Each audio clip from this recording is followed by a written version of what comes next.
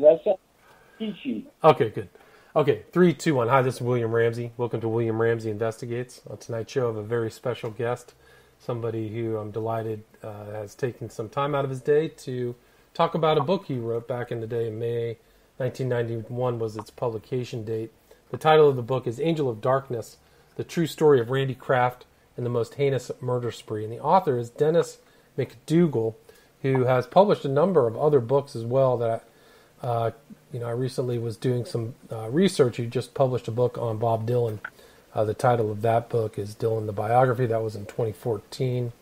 But he's also written about Lou Wasserman. That title of that book is The Last Mogul.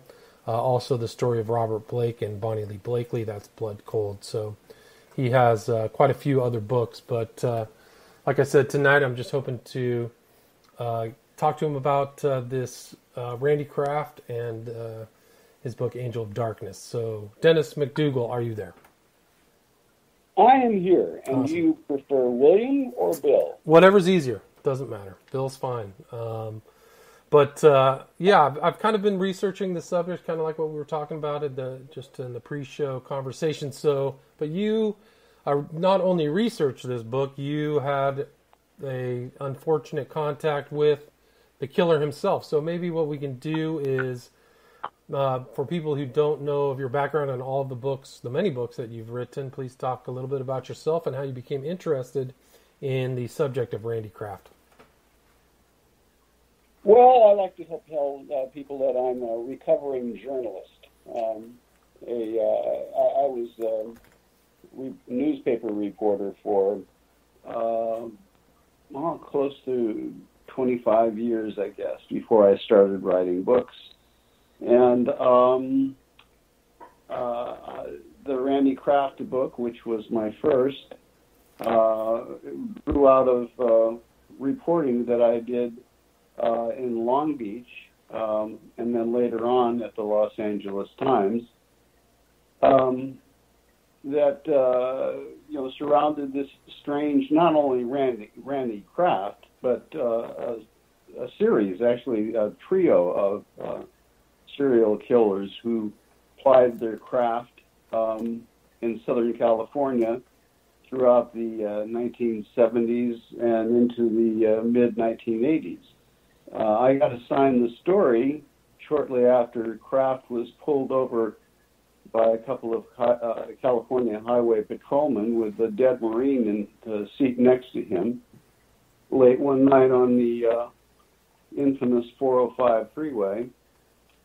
And the story began to unravel, and my editors decided that it needed follow-up, and the follow-up turned into 10 years of investigation covering a marathon trial in Orange County, and traveled to several different states where Kraft did his killings. So that's kind of how I got into it. It was an intriguing story, obviously, and I followed it for so long. I figured that why not give it a shot as a book subject. A book. And I mean, when they first pulled him over in, I think off the 405, like you said, did they know the enormity of his criminal activities? Oh, no. Right. No, he was just he was weaving down the highway in his Toyota Celica at 2 o'clock in the morning, and they thought they had just another late night drunk. And they pulled him over and saw that he had a passenger in the seat next to him, and got him out of the car, did a roadside sobriety test, concluded that he was legally drunk, and then when they went to wake up the passenger and say, "You're going to have to find another way home because the guy who's driving the car is under arrest," they discovered that he had his pants down to his knees and that he'd been ligatured and garroted, and that he was barely alive. So they took him to the nearest ER, and within the hour, he died. And that was the beginning. That was really how it started. And so it kind of unraveled that Kraft was much more active than just being around Orange County in that area, correct? Well, yeah. I mean, he started out, I suppose, the way that all serial killers do, or most of them anyway. It appears that he experimented when he was in high school a little bit and advanced a bit more when he was in college. Got his girlfriend loaded on pharmaceutical laced beer and tried to see how long she would be out and what he could get away with while she was passed out. And, there were, at least to our knowledge, no deaths at that point. He went into the Air Force, admitted to being homosexual, which back in those days was considered grounds for expulsion. So he was tossed out of the Air Force. And he had a propensity, even in the early days, for men in uniforms. So he liked it. Can you speak a little closer to the mic, please?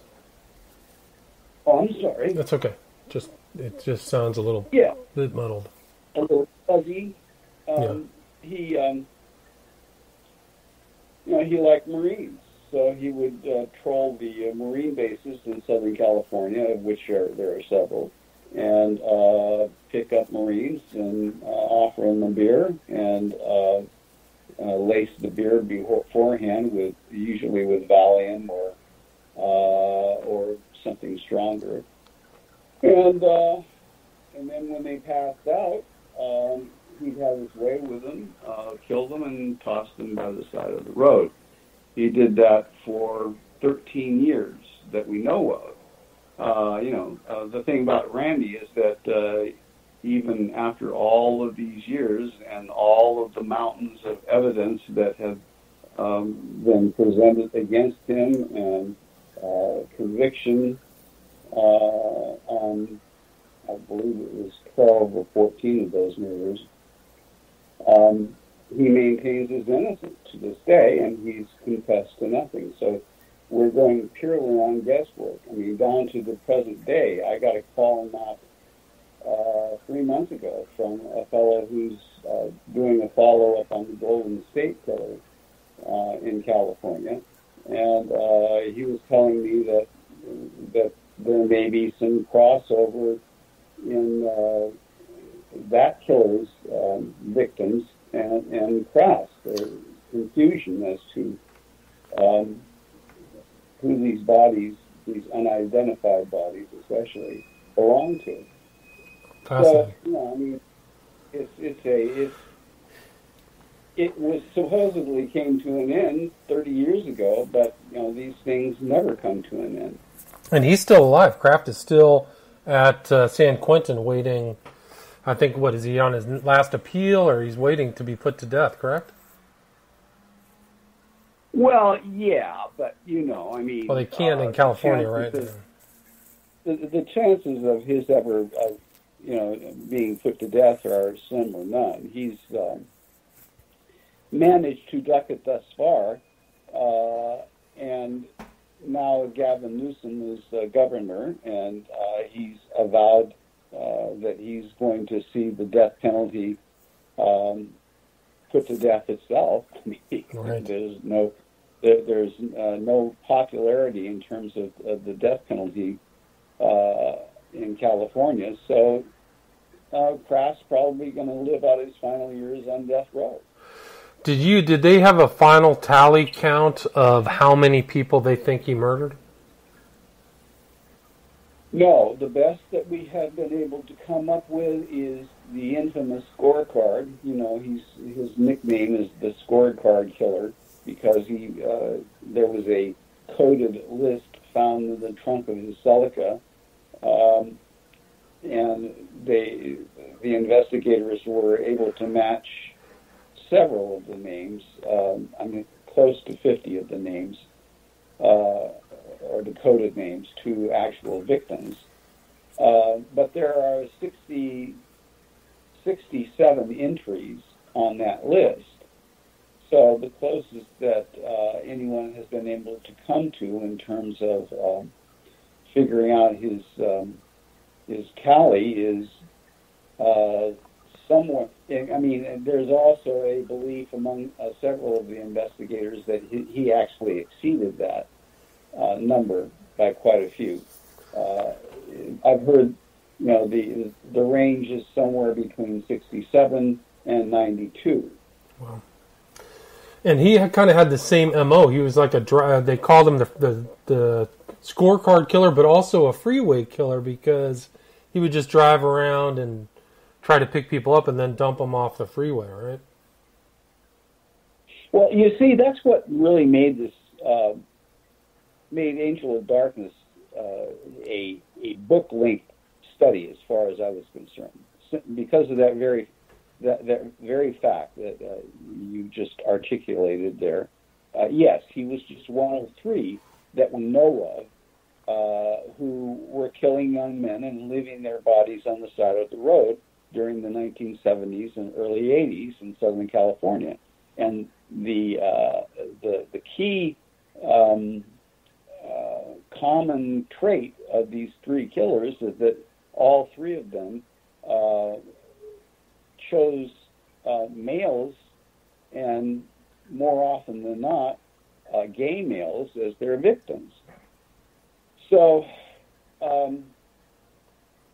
it becomes a period piece because in those days, it seems like ancient history, given the way that we have evolved. But in those days, in the 1970s and into the 1980s, at least as far as the mass media was concerned, and to some degree with law enforcement, there was no such thing as gay killers. I mean, that was just something that was sidestepped and not with very few exceptions in law enforcement. No one paid much attention. There was even a pejorative that cops used back then. They referred to gay victims as misdemeanor murders. Wow. There were few resources, if any at all, put into trying to get to the bottom of these killings. They knew that they had an epidemic in their, along the freeway system in Southern California, but they did not acknowledge that there were gay killers out there, and B, when they came across a young man, especially a military man who might be gay and who wound up dead on the side of the road, they just shrugged it off and said, well, they should have known better. Wow, and all those killings, too, were like in Southern California, those freeway killers. There were just massive body counts, like incredible amount of people. Super dangerous, and those were just the gay killers because there were also other serial killers active. It seems like that era was a strange era. A lot of... Yes.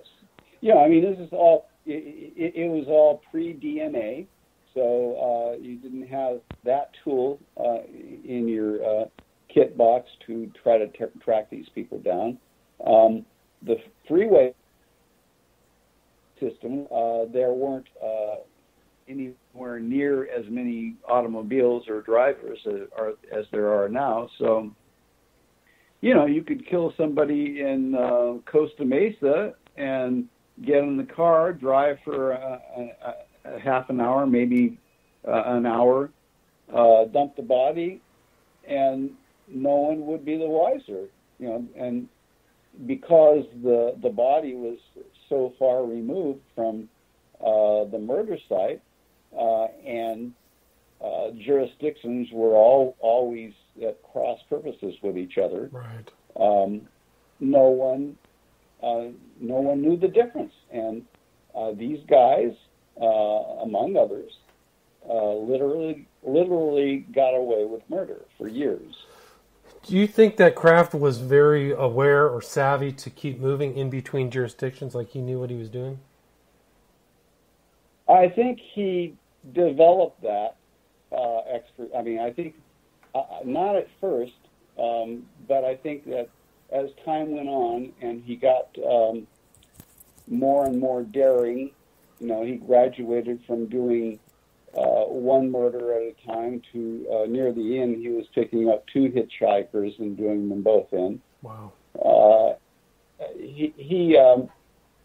I think that he got wise to it. He recognized how little law enforcement cared, number one. And number two, he was a really smart guy, and he loved the game. In some respects, I think that Randy enjoyed playing the game of cops and robbers more than he did getting off on the perversity of having sex with a dead body. So he would kill them before he had sex with them? Was that a common characteristic? No, not always. Not always. And in fact, there is some evidence that he would take a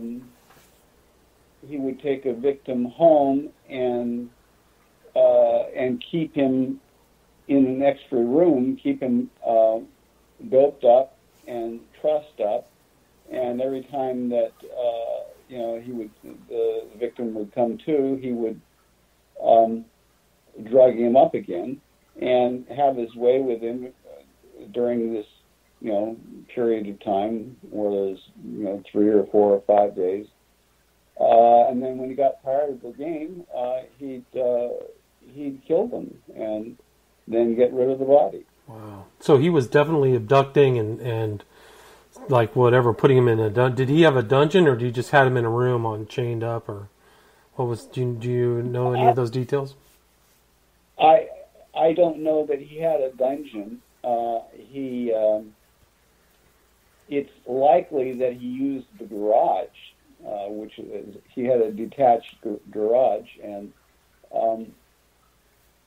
his boyfriend, his last boyfriend, with whom he lived for several years before he was finally caught, was never indicted and convinced the cops in their interrogation that he had no idea that Randy was doing this, which is hard to believe. But, you have the examples of the BTK killer whose wife had no idea that her husband was the most prolific serial killer in Kansas history. So it's possible that his boyfriend didn't know. Do you know what? Right. Do you know what the proportion of his victims were gay, or were they all gay, or was there 50-50, or do you know some were just random strangers? Do you know what the proportion was? Yeah, I mean, I don't know exactly what it is, but I do know that more of his victims were heterosexual than they were gay. Interesting. He picked up, he picked up hitchhikers, and back then there was I don't know, it's almost completely ended now. I mean, people just don't hitchhike anymore. But back then, people especially young men, would go out and hit the road and hitch everywhere. And Randy took full advantage of that. So the other two. I mean, I should probably point out that the other two who were plying their trade at the same time as Randy were a guy named Patrick Kearney, whose nickname was the Trash Bag Killer, and then who may still be alive too. I'm not sure. Last I checked, he was. He'd be in his 80s now, I guess. Anyway, there was Kearney, and then the third member of the trio was William Bonin, who was also known. He was known, as the freeway killer, and he had I don't know, 3 or 4 weak-brained minions who went out and worked with him as his sidekicks, and Bonin, of the 3, he's the only one who's been executed. Interesting. And I mean, there was some speculation that Kraft was not alone in some of the murders. Is that correct? Yeah, it's almost for certain that his first live-in boyfriend, who passed away from AIDS before Randy was arrested, that he was his accomplice, because there were several instances where the cops found 2 sets of footprints, and bodies were so heavy that they had to have been handled by more than one person. So the supposition was that his first boyfriend was his accomplice. And who knows, he may have had other accomplices. But, I interviewed several people who knew him well, who played bridge with him every week and went on vacations with him and parties and went out slumming and so on and so forth. And none of them had the vaguest idea. They were as shocked as anyone else. And that was the same with his family, too. Like, certain of his family members didn't believe that he was a serial killer either, right? Oh, right. And in fact, his older sister, she was a retired school teacher, I guess, by the time that Randy was busted. But she's been, or she was, I don't know if she's still with us or not, but she was his standard bearer for years and set up his website and maintained that he was innocent and that this was all trumped up by the authorities. So yes, at least one of his 3 sisters, and possibly 2, thought that he was innocent. And he worked. Did he work on military bases, or did he live when he got busted? Was he living in Long Beach? Yeah, he was living in Long Beach. He had he and his boyfriend, Jeff Seelig was his name, a chocolatier.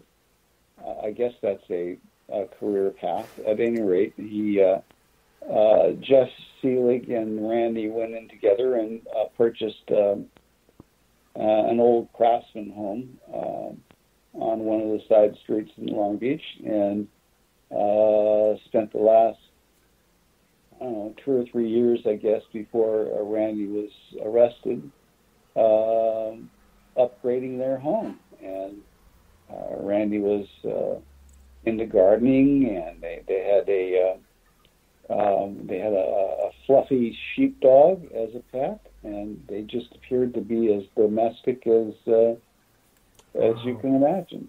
That's incredible. Do you know if Randy Kraft was like a guy who went to gay bars? Like, did he frequent gay bars to get victims, or it was all driving?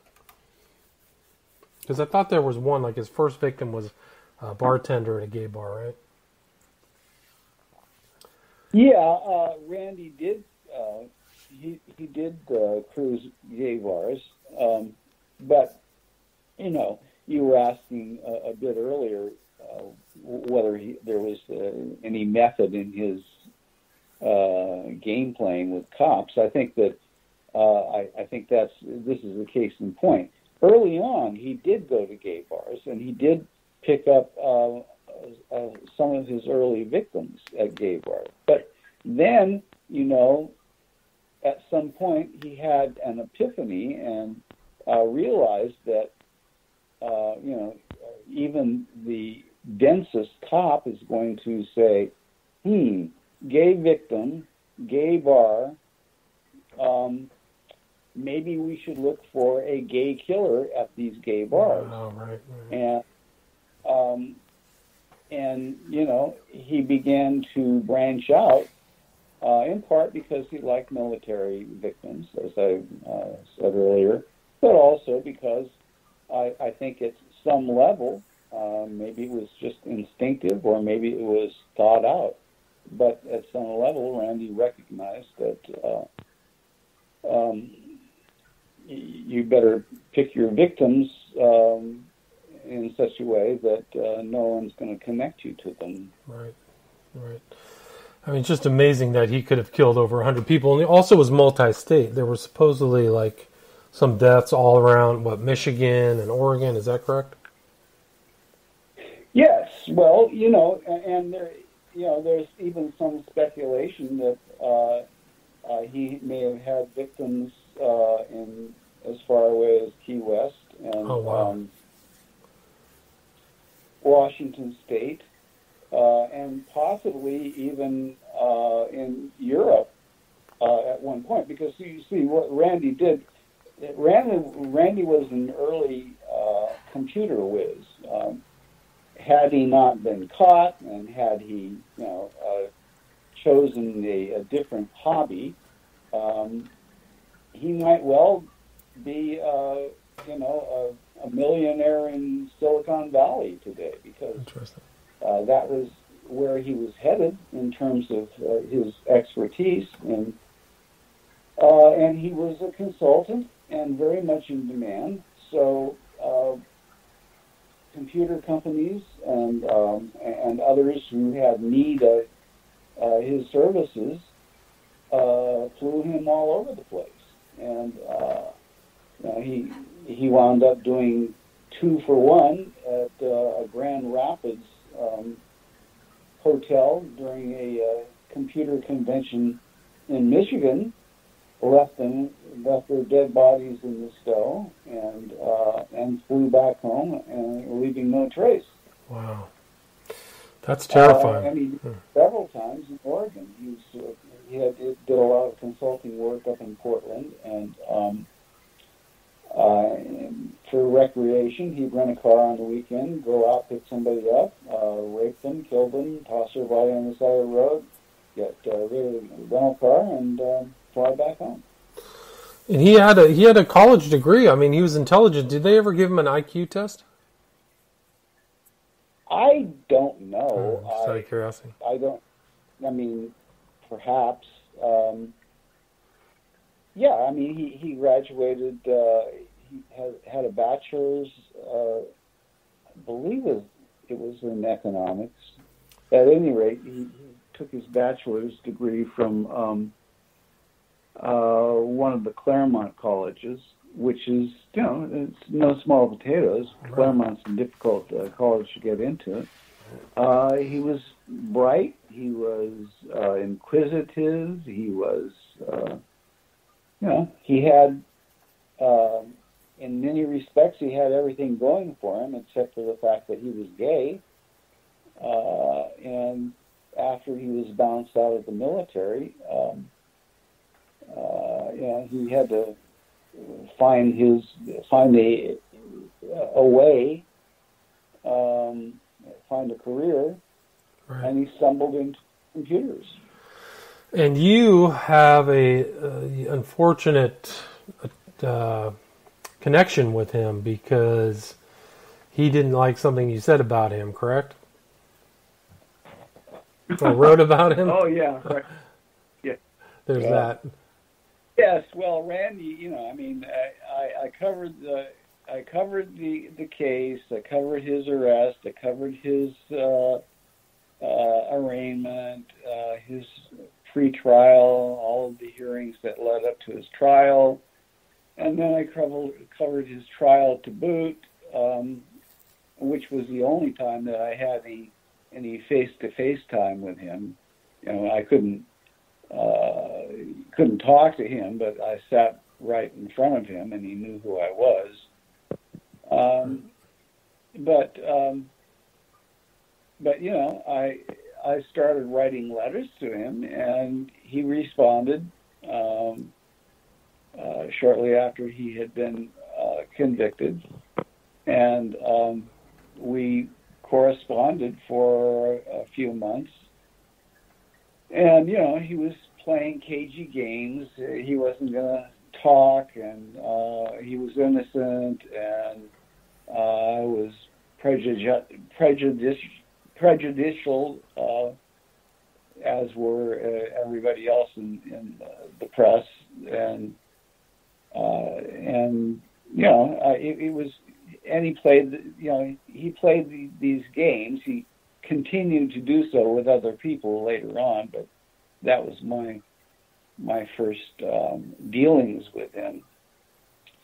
So ultimately, I landed the book contract. I wrote the book, and it was published, and was doing relatively well when one day somebody knocked on my front door and handed me a paper and said, "You've been served." And I looked at it, and lo and behold, Randy Kraft was suing me for libel from death row. He maintained in his lawsuit that I had besmirched his good name, and not if, but when he got out of jail, that he would no longer be able to work because of all of the damage that I had done to him. And thus he was asking me to, asking the court to award him $60 million. So, right. After he was convicted for killing, 18 people or something, or 20 people? That's what he thinks? Yeah. Yep. Yes. So anyway, I had to hire a lawyer and go to court, and we presented our side of it to the judge, and I timed it. I had a wristwatch back then, and I looked at the watch, and it took the judge, Judge Torres, I think was his name, if I'm not mistaken. Anyway, it took him exactly 42 seconds to throw it out of court. Wow. Well, that's good. That's quick. The first and last time I have ever been sued in my entire career. That's good to know. It's been 20 years since then, 25 years, right? Yeah. And there's, moving on to other subjects, that was The Angel of Darkness, but you've written, some other true crime books, but also fascinating book, Dylan. There was one about Lou Wasserman, who's the father of Debbie Wasserman Schultz, who's in the news all the time. How did you get involved or interested in Lou Wasserman? No. Debbie Wasserman Schultz is not Lou's daughter. Okay, I apologize. I was misinformed. I thought that was the case. That would be an easy mistake to make. Okay, my apologies. No, his daughter's name was Lynn Wasserman. And, okay. And still is, to my knowledge. Anyway, she's up in years now, and she is the mother, however, of Casey Wasserman, and Casey Wasserman is, I believe, he is currently the head of, or the CEO of the Los Angeles Olympic Organizing Committee. Oh, fascinating. He's the kingpin who's going to be bringing the Olympics to Los Angeles. I think it's already here. 2028, I think, is the Olympics, right? Yeah, that's it. My memory is So correct. He's the chief executive of that little project. Lou Wasserman. Yeah. I'm sorry, go ahead. No, please continue. I was just going to ask you to tell me about Lou Wasserman. Well, Lou Wasserman was a talent agent who headed up a company called MCA, which stood for Music Corporation of America. And they bought Universal Studios in the 1960s, and Wasserman subsequently became the most powerful man in Hollywood for close to half a century. It's interesting that you should single that out, because I just made a deal with Starz Television. They're going to turn it into a series, probably within the next year. Congrats. We just got finished writing the pilot. Awesome.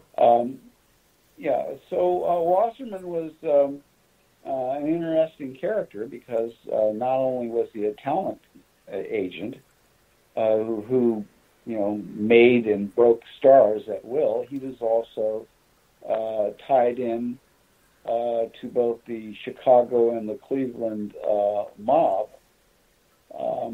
and was sort of the nexus of the mafia and the entertainment business in the second half of the 20th century. So it's a fascinating story, a story of a kid from the slums of Cleveland marrying the right girl, rising to the top, and then near the end of his life, crashing and losing everything. So, interesting. A classic American story. Well, I have to read that. I would love to read that. I actually remember when that got published. I was like, oh, this looks like an interesting book, but I didn't know you as an author at that time. And you also have written about Bob Dylan, Jack Nicholson. What was your most recent public book? I thought it was the Dylan book. Is that correct? Well, I wrote a couple of novels, more for myself than anything else.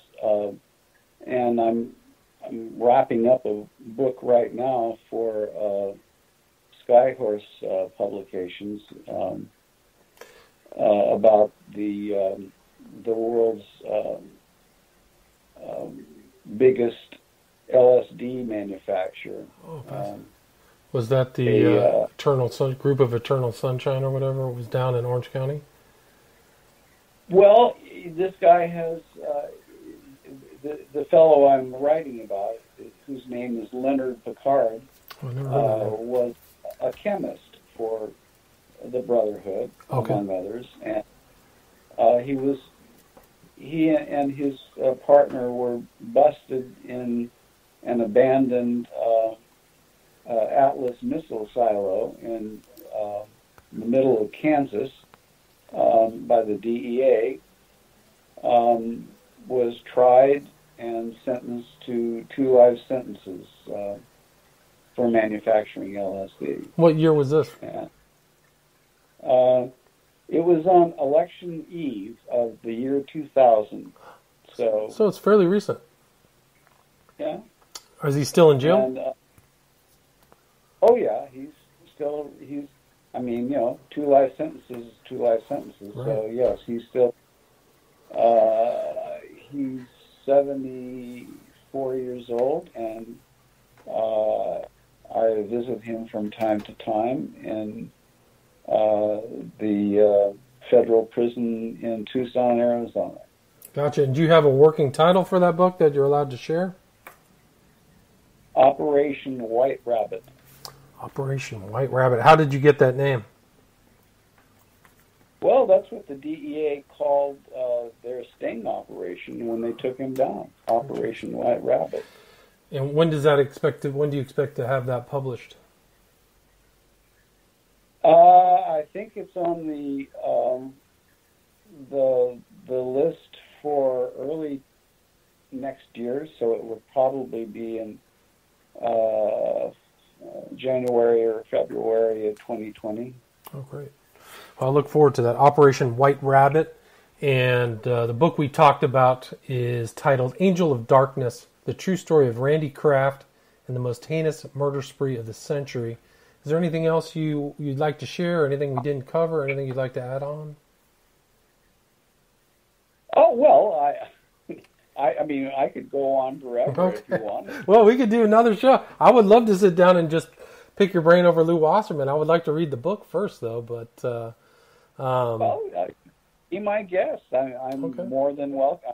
More than happy to do so. Awesome. I mean, you know, if you're interested, Bill, I would urge you to Google Picard's name. William Leonard Picard is his name, and I guarantee you will be fascinated. This guy's life story is incredible. I'll take a look at that. Again, one last time, Dennis McDougal. Title of the book is Angel of Darkness. Thank you very much. You're quite welcome. Awesome. It's been a pleasure. Likewise. Okay, I just stopped.